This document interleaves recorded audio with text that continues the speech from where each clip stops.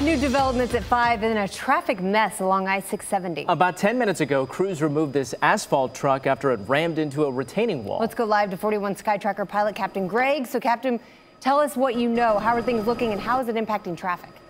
Okay, guys, this has been going on now for over an hour. You can see this yellow asphalt truck is now getting ready to be towed away by this heavy wrecker. This was closing 2 lanes of 670. They have now got it down to, I guess, 2 lanes open, very slowly getting by.